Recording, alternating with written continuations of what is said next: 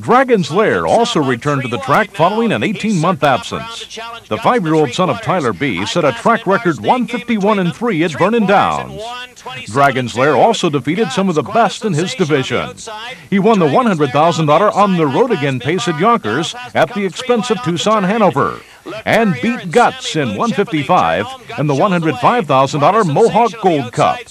Through on the rail, here comes Dragon's Lair. Quite a sensation, high-class Minbar still coming on. Guts, Dragon's Lair's got him! Dragon's Lair in the Gold Cup.